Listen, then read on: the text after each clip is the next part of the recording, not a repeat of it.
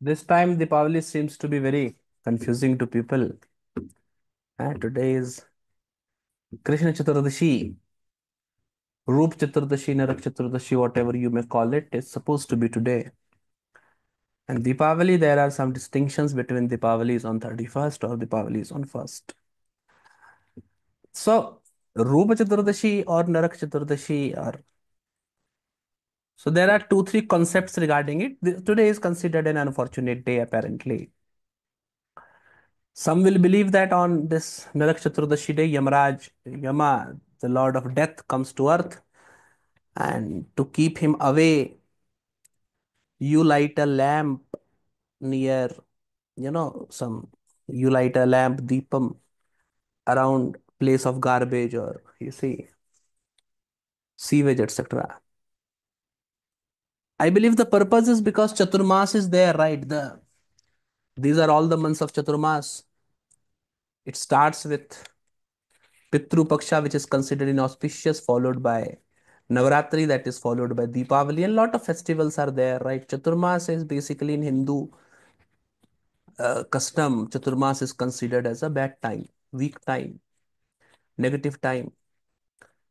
And to keep the negativity from attacking you in this particular time and for the remaining of the year, we do a lot of spiritual practices at this point of time.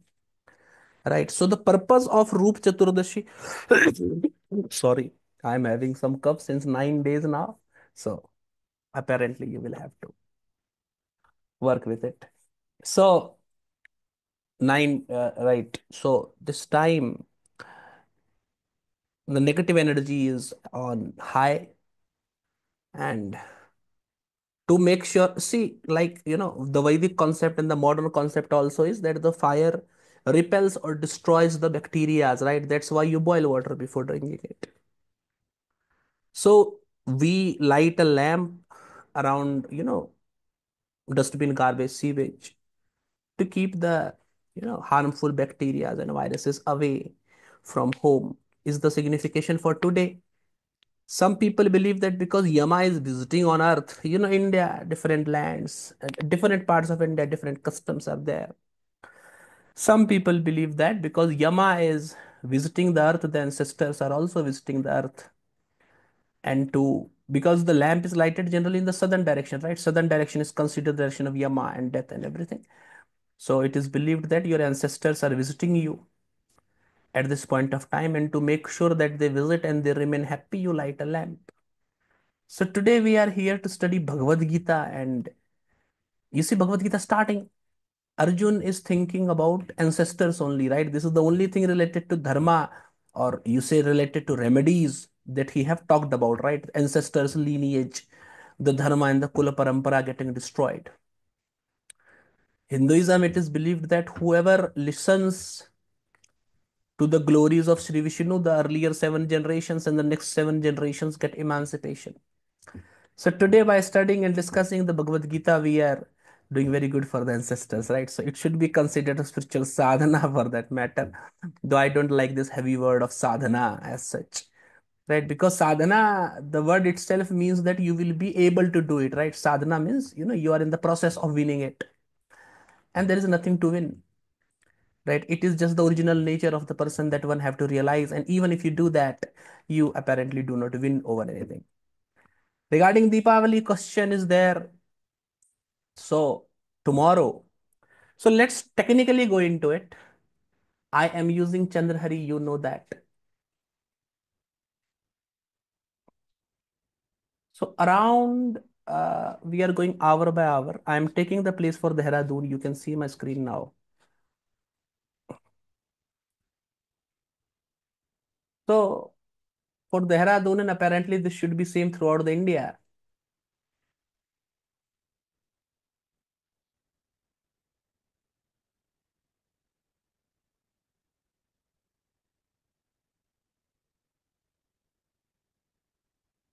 So around 5:17 p.m. tomorrow on 31st October, Amavasya should start technically. Right, 5:17 p.m. Amavasya should start. Sunset is happening at 5:27 p.m. Right. So Amavasya is starting just before the sunset tomorrow on 31st of October. And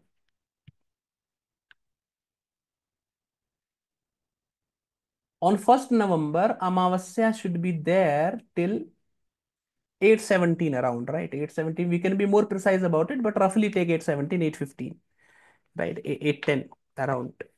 Where the sunset is happening at 5:26 p.m. Some people I have also came across multiple opinions. I do not want to take names, big names. So let's not take it because Bhagavad Gita we are studying. So kya enmity, enmity. Some people are going by the concept that in the case of an Asuddha Tithi or in the case of an elongated Tithi, the first Tithi is the Ashuddha Tithi and the next Tithi is taken, right? So if a month is elongated or if a Tithi is elongated, the first one is taken as extra and second one is taken as Nitya, constant, right?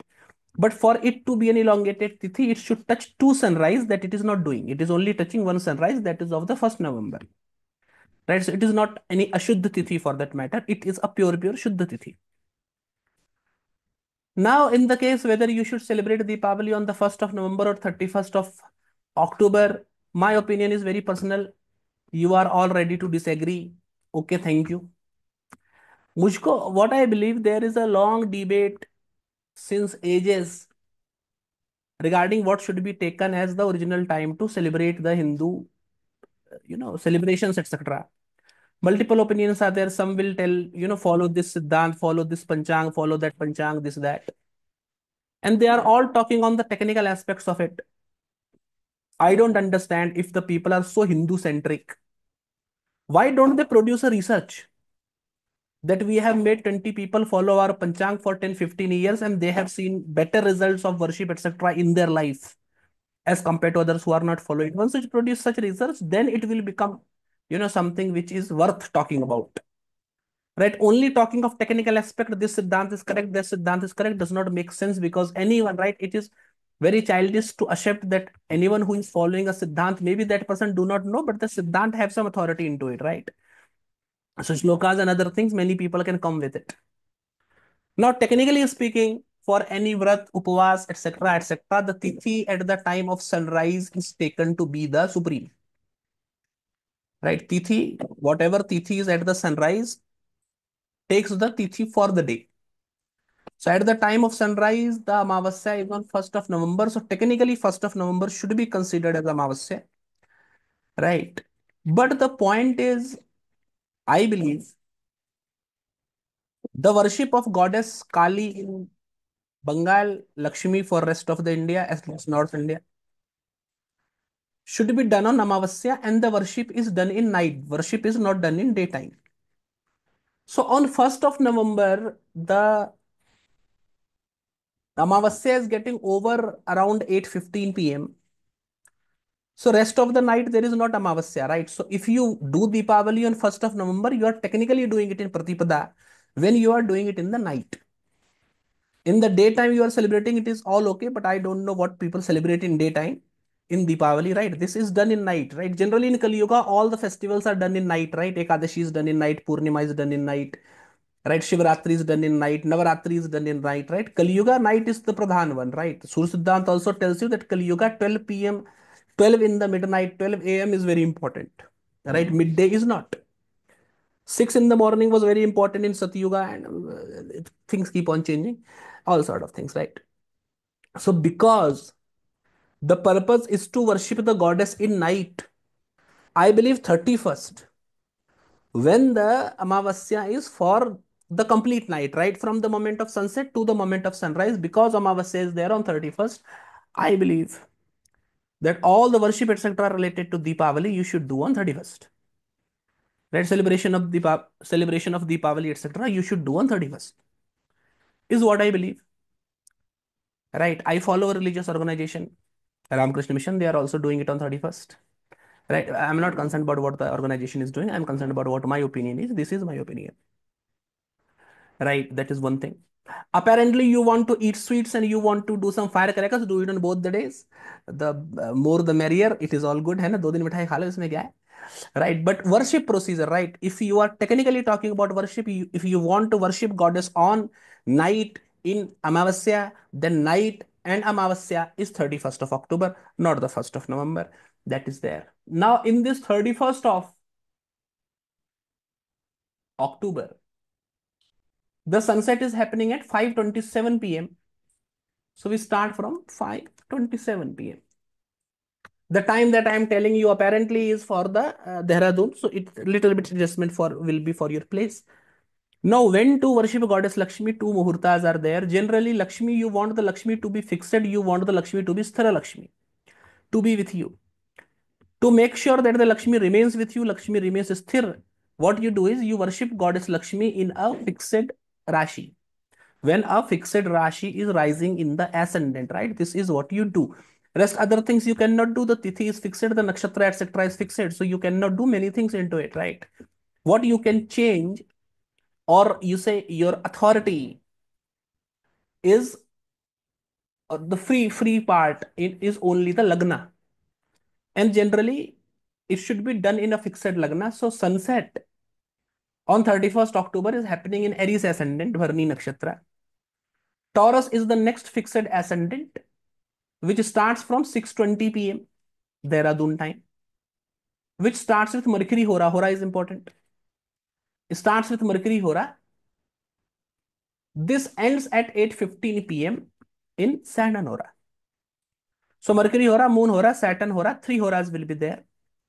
Those who want to do the worship in evening, I believe, right from the starting of the Taurus ascendant, because Saturn Hora is anyhow not good. And Hora is given very high importance in Vedic astrology. You people to know, right? You are my students, you know that. So right from the beginning of Taurus ascendant at 6:20 p.m. Now the time of starting the worship, taking the sankalp is important. After that, the tithi, muhurta, etc. may change. It does not matter. When you start it is of utmost importance, right? For example, some people may worship for 3-4 hours.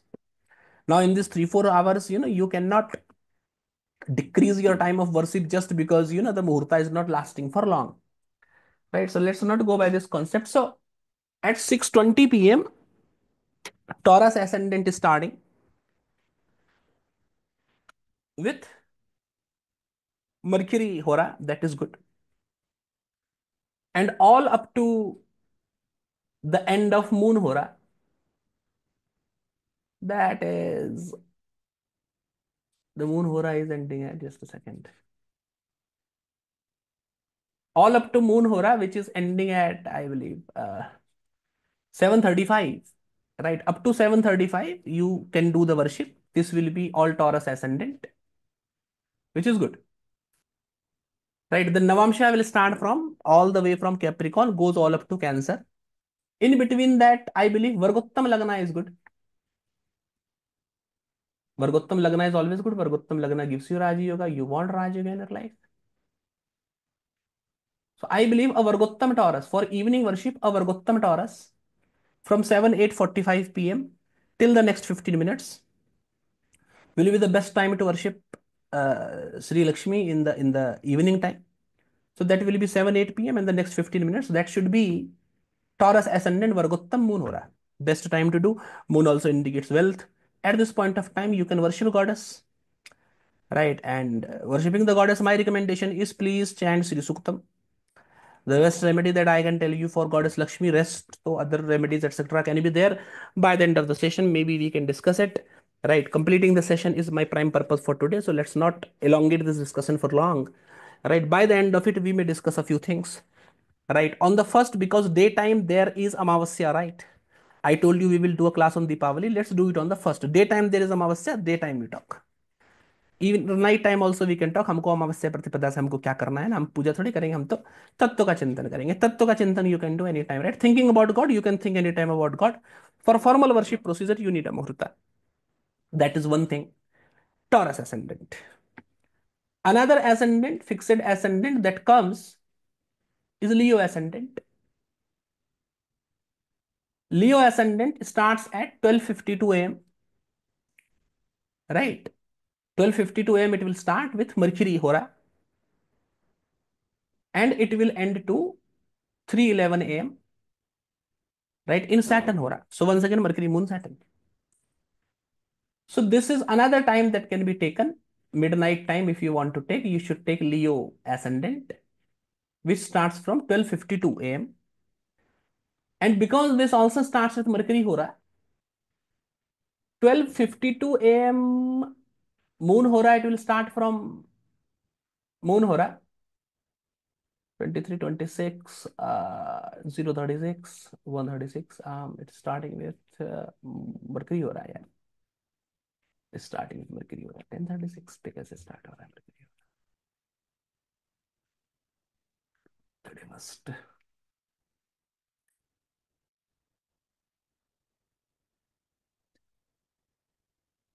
So starting from this Leo ascendant, which is at starting at 12:52 in the midnight till the end of moon hora, right? Which you can find out till the end of moon hora. You should do it. And once again in Leo ascendant also, speciality with Leo, at beginning of the Leo ascendant will be Leo ascendant and Capricorn Navamsh, which Leo ascendant and Aries Navamsh, which will be exaltation for the Lord of Leo's sun. That is good.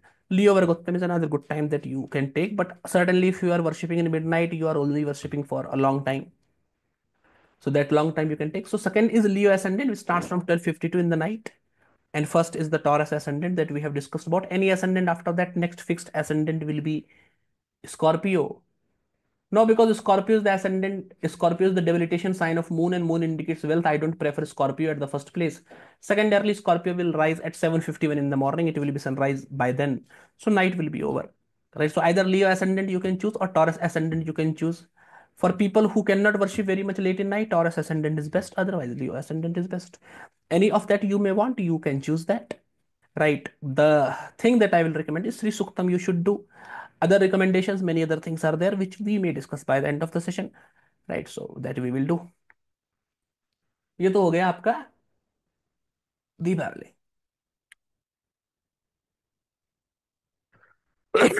Whether you should worship Lakshmi or you should worship Kali, that is all up to you. Anyone that you want that you can worship. A small tip is there. So, though the opinion is that the goddess that comes in Durga Saptashati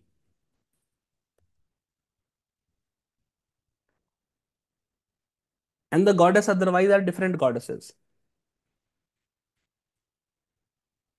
It is believed this way.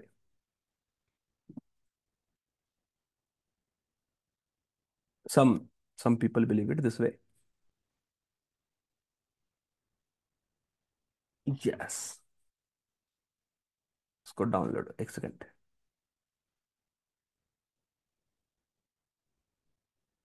Hmm. Yeah. So though it is believed that the goddess that is mentioned in Durga Saptashati and the goddess that is otherwise are two different goddesses, right? The Kali mentioned in Durga Saptashati is a different Kali, another Kali is a different Kali, though it is mentioned. But still. So Durga Saptashati, three charitras are there, hai. First chapter is of Kali. Second, third, fourth chapter is for Mahalakshmi. Fifth chapter onwards is for Saraswati. So three parts it is in. Now from the stuti of the first part is also very popular. The, stu, the stuti from the part of Kali is also very popular. The stuti from the part of Saraswati is also very popular. It is featured extra outside of Saptashati also. Namo Devya Mahadevya Sivaya Sattam Nama Nama Prakriti Bhadraya Niyata Pranata Smatam, that is there. Right. That other like these are out, right? Tantruk Devi Suktam. And in all of these stotras, these two are out. But from the Mahalakshmi part, from the Mahalakshmi Kandam in between, the stuti that comes in Mahalakshmi Kandam, in all the three Kandams, there are stutis. So for the Mahalakshmi form, which features in the middle part of Saptashati, there is a stuti done by gods. Which, if you look at the book of Durga Saptashati, general book I am referring to, certainly you may refer to a special book that may have it. And I am talking of the general book which many people refer to. You know, I don't want to take the name. दोषारोपण करना होता है तो नाम लेने की कोशिश में कमी करता हूँ, है ना. तारीफ करनी हो तो भर भर के नाम ले लूंगा, हो कोई बात नहीं है. Right. So in the middle section, in the Mahalakshmi section, there is a stuti which is generally not given, but I believe that stuti, because first of all, that is for Mahalakshmi. So that stuti is very good. It is a part of Saptashati. This is called Shakradi stuti. Shakra is Indra, right? Shakradi stuti. So I believe Shakradi stuti. If you read Saptashati, right? If you know how to read Sanskrit, pronounce Sanskrit, Shakradi stuti is what you should do, right? From the fourth chapter, it is Sakradeh Surgana Nihate Ati Virya तस्मिन्द्रात्मनि सुरारि बले च दिव्या ताम तुष्टुवः प्रणति नम्र शिरोधराम सा वाग्भिः प्रहर्ष पुलकोद पुलकोदकम चारु देहा. This is stuti, right? Particularly, I will not read complete of it for you. Right. This Sakradi Stuti you should do. There's a particular website that I refer to, right? So from there, you will get the Sakradi Stuti in a English, Hindi, Romanized version, or any local language. You can also get it. Sakradi Stuti is something that I will recommend. Sakradi Stuti you should do. Sakradi Stuti is very good. Right. Apart from Shakrani Stuti, the Sri Suktam is there. Sri Suktam you should do. Lakshmi Gayatri is there. Lakshmi Gayatri you can do. These mantras you can do certainly, right? So that is there. Vishnu Sahasranam, right? I have recently recommended Vishnu Sahasranam, right? Vishnu Sahasranam, if you are doing, do Vishnu Sahasranam 3 times on Deepawali, very good time, right? Because you want to please Lakshmi, please Vishnu also, and husband, wife, both you will please. So you say in a family, if the husband is not happy, wife is happy, it is very unlikely that she will come because husband is not happy. No, husband will stop her, she will listen to her husband. So make Vishnu happy as well. ऐसे देवी देवताओं में ऐसी क्या बातें हैं ना, मतलब husband wife उनमें तो क्या ही चलता है. तो सम मेनी पीपल मेक ना एलेबरेशंस लाइक दिस, है ना, कि लक्ष्मी को अगर खुश करना है तो उनके पति को भी खुश करोगे, नहीं तो लक्ष्मी नहीं आएगी. मतलब ऐसा तो ऐसा पति पत्नी वाला संबंध नहीं है ना आपके हमारे जैसा. मतलब है ना, मतलब लक्ष्मी खुश है तो विष्णु भी खुश है, ऐसी कोई बात नहीं है. But still, right, so worshipping Shri Vishnu is also good. एक बहुत अच्छा पॉइंट है इन द शिव तांडव stotram. In the last it is told that स्त्रय Lakshmi, स्त्रय Lakshmi, the word is there. So Shiv Tandav Stotram is also very good to please Lakshmi. So Shiv Tandav you can also do.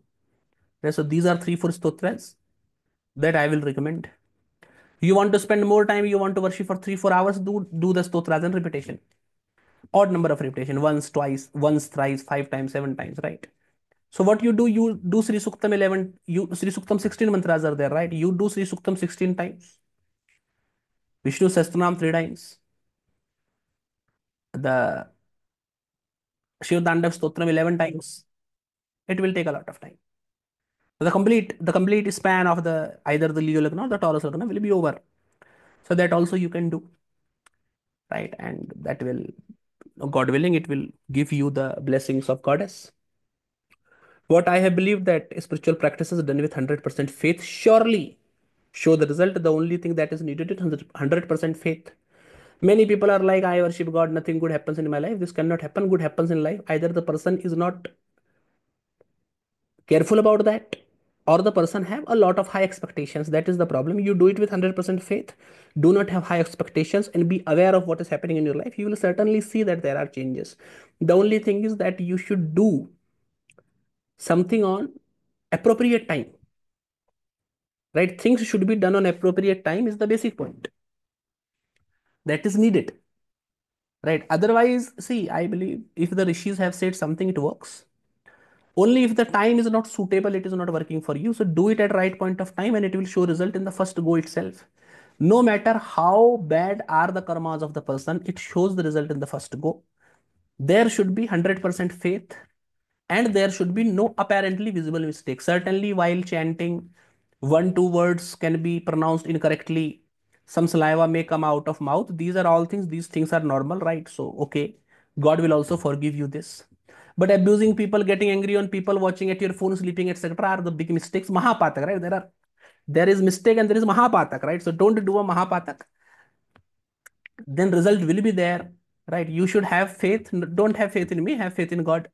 Have faith in rishis, right? So that is what 100% works. 100%. इसमें कोई दो राय शको शुभाशंका नहीं है हमको.